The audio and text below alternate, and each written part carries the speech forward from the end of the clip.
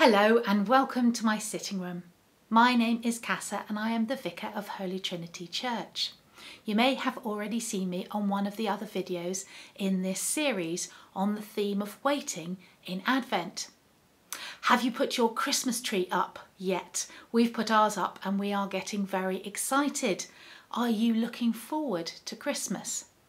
I wonder, does it seem like a very long time to wait? Last time we thought about Sarah and Abraham, who waited for the promises that God had made to them. For some of those promises they had to wait a very long time. This time we're going to hear a story about a man named Jeremiah, a prophet, someone who hears a message from God and tells people what God's message is. Prophets look forward, waiting to see God's future. This story I'm going to read you today is called Down the Well. Down in the well, deep down in the well, deep down in the very bottom of the well, there was no water. But down in the well, deep down in the well, deep down in the very bottom of the well, there were spiders and slugs and slithering snakes. And the prophet Jeremiah. What was he doing in the well, deep down at the very bottom of the well?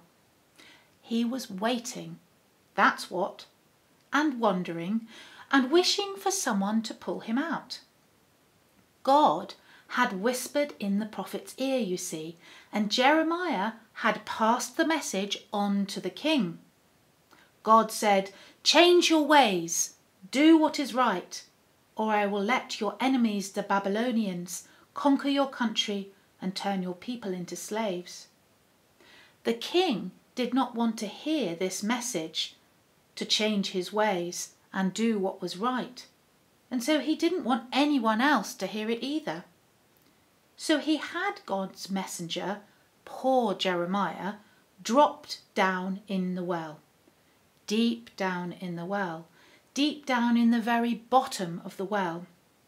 It was dark down there, too dark for Jeremiah to see, but it wasn't too dark for God.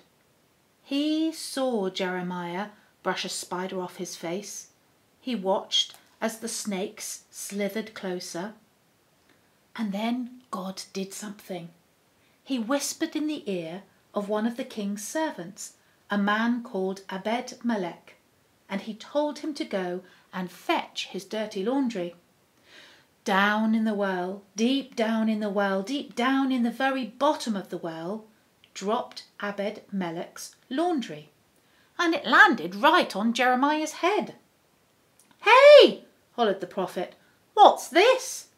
"My clothes," called Abed-Melech. "Everything but what I'm wearing on my back. I've tied them together like a rope. Now wrap them around you quickly and I will pull you out."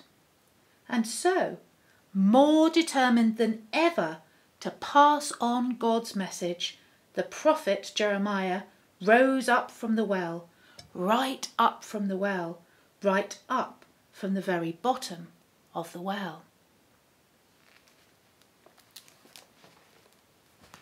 So I wonder what it would be like to sit at the bottom of the well like Jeremiah did.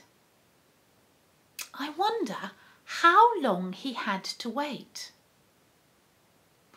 I wonder if we would be brave like Jeremiah to continue telling people about God's message of justice and peace after we had been in the well.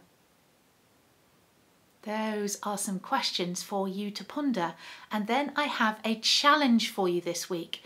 I would like you to think about something you could do to help someone, and particularly to help someone make something fairer. Because that's what justice is about, making things fairer. So what could you do this week to help somebody, and particularly help make something fairer? I'll look forward to seeing you again next week, and we're going to hear a story about John the Baptist, who prepared the way for Jesus' coming. Take care. Bye bye.